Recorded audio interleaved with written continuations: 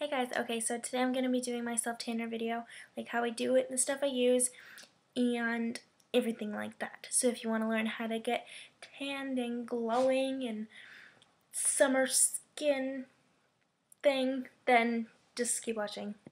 Okay, so the first thing I like to do is I like to put my hair up so I don't get self-tanner all over it, and then I also like to put on a tank top so I can get my arms and my chest and stuff like that easily. Okay, so now that you have your tank top on and your hair up, the second step is to put on some moisturizer so your skin isn't as dry and the self tanner doesn't stick into your crevices and stuff like that.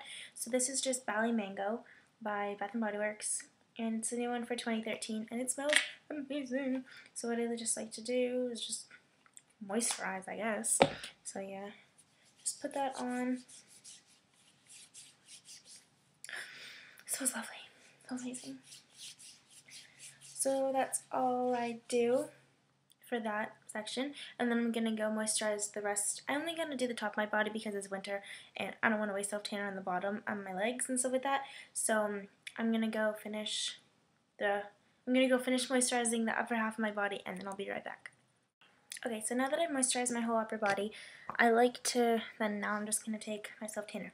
So this is the Sun Labs self tanning lotion in medium, and that looks really green.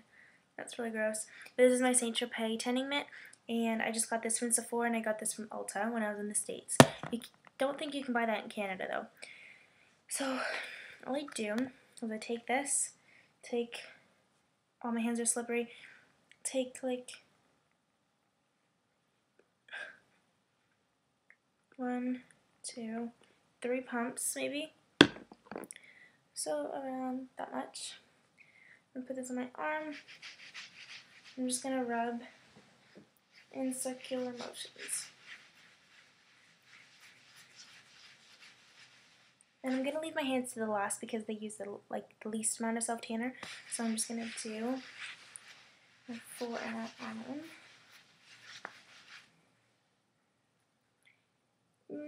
Yeah, you can kind of see the difference, but, well, this lighting is crap, but you can layer it as much as you want. And then, so I'll just go do the rest of my body, and I'll show you what it looks like when I come back. Okay, so I've just put self-tanner all over my whole body using the Sun Lab self-tanner, and it looks a little bit blotchy on camera, but I can promise you it honestly does not look like that at all in person. This Saint Tropez tanning mitt really does blend it in evenly, and I just dropped it, and it makes it look completely perfect. I don't know. See, look, it looks blotchy there, but it doesn't, it's not like that. I think it's just the camera. I have a little bit of it on my shirt, but that's okay. But yeah, this self-tanner is amazing. Like, I love this stuff so much. Like, it's my whole grail of self-tanners. I've used so many before, and they've all turned me like orange, or they just don't last long, or they just don't dry properly. Like, I've used some of the drugstore ones, like the banana boat one. Oh, it's horrible. Like, it's like putting oil on your skin that like just doesn't dissolve, and I just did not like it at all. But this stuff, I've already have a shirt on, and it's like, it sunk in my skin perfectly. Like, there's nothing wrong with it. It doesn't smell that bad. Well, you wouldn't want to walk all day with it on, but it's perfectly fine. Like, I have school tomorrow, and it's 7:30 right now, and by the time I wake up tomorrow, I'll be a lot darker than this, and it will look really natural. You can even tell, like, there. I don't know. It just works amazing. Like, it works wonders, and I love it. And it looks so natural, and looks like I've been going to a tanning bed for like 10 years. So I have a basket here of like gradual tanners, tanning bed tanners, and another spray tan that I do not recommend at all.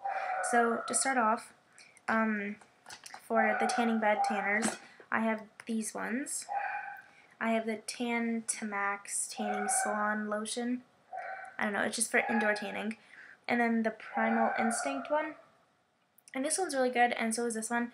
I find that this one didn't get me as dark as this one, but this one, like, it's still, I'm really pale, so it's hard for me to get dark anyways. But these ones are really good. This one has more of a scent than this one does. This one kind of just smells not that good. This one's from Walmart, and then I got this one from the tanning salon. So this one's obviously more expensive, and this one's just a little bit cheaper. A little bit. And then that's what they look like. And this one's really pretty packaging. It's like cheetah and everything. So those are for indoor tanning. And then I have some other self-tanners that I do not recommend at all. Like, just, they're so, they might work for you, but at least for me, they did not work at all. This one turned me completely orange. Like, horrible. Like, blotchy. And I didn't even, like, go out the next day. Like, I was just exfoliating like never before. And this is the True Blue bronzing self-tanning lotion, and then this is from Bath & Body Works, and the spray tan for this one is actually really good. I liked it a lot. It just took a little bit more time to get soaked into my skin, but this one's pretty good, and it does not smell good at all, but as you can tell, it's really dark. Oh, there you go. It's really dark, but it's not good. I did not like it at all.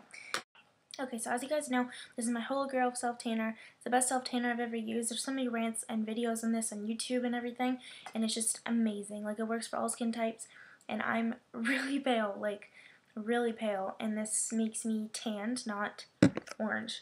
And that's a little bit harder to get if you live in Canada. I got that when I was in the States, and it's lasted me for a long time.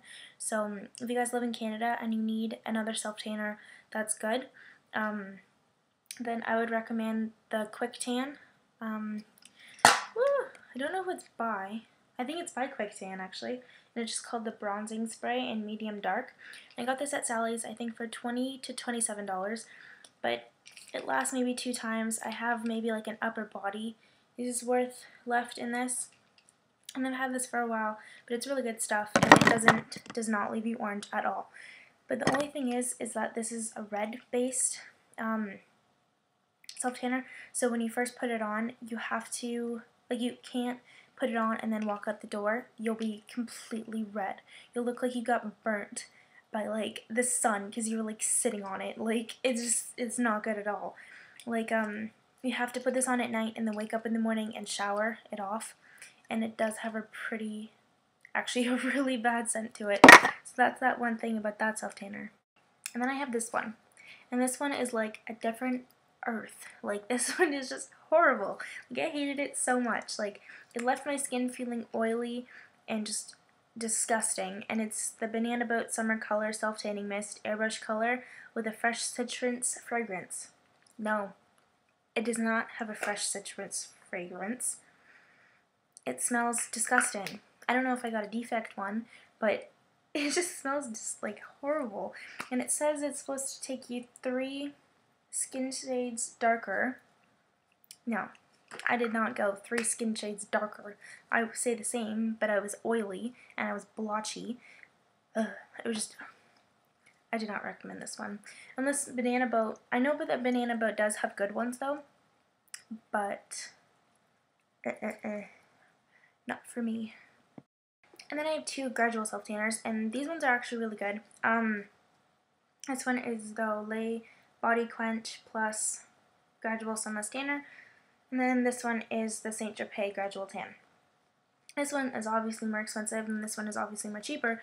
And this I got from Shoppers Drug Mart, and then this I got from Sephora. So yeah, so these ones are really good. I've used Olay has a lot of other gradual tanners for your face and stuff like that, and they're all really good. So I do recommend this one if you're looking for a drugstore one. But then this one I would also definitely recommend if you're looking for a more higher quality one and one that will last you a while. Because I do feel like this one has lasted me a long time, and then this one you kind of go through it a lot more because this one's more pigmented, as this one just you need a little bit more to get the color that you want in the time that you want. So Saint Tropez obviously has a good name. They have the self-tanning mist, and they have the foam stuff, and they're all really good. I've used the whole line, and I have the Saint Tropez tanning mitt that I use to put on my Sun Labs tanner, and I swear by this stuff. It's so good, and it's really moisturizing, and it is a white formula, so you obviously, it's a gradual tanner, so you don't get color payoff, but as you can see, well, probably not, but like around the lid, it's gotten like product on it, and it's all dark. And then this one, it's also clear. and it looks really gross. Ew, I think it has sand in it because I took it to the beach, but I don't use this one anymore because it's empty. With this one, I still have a lot left of it. So those are my gradual tanners that I do recommend. So as you can tell from the beginning of the video, I was really pale, and then now I'm getting a lot more color in my skin, and it gives me at least a little bit more confidence boost that I want to have. So I love self-tanner. I swear by this stuff, I recommend it to anyone, even if you are like a lot darker, like you do have really tan skin. It's still a lot of it still gives you color and stuff like that. So I do recommend it, and I hope you guys liked the video because these are some of my favorite ones, and I hope you took some information from this video and you can go out to Sephora, Bath & Body Works, Shoppers Drug Mart, Sally's, Ulta, and the tanning salon and stuff like that. So yeah, so that's my video on self-tanner. So I hope you guys enjoyed it, and I hope you get some information from this, and I hope you liked it. I'll see you guys later. Bye.